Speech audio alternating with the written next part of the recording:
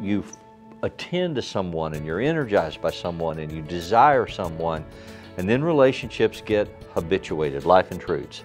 And you have children, or you have house payments, or you have overtime at work, or you have Christmas shopping, or you have an argument, and they don't. There's so many social blocks, religious blocks, whatever, to having conversations about sexual matters.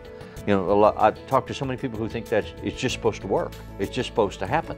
Why didn't it work? And why aren't we both satisfied? And how come he or she won't do this or that or the other?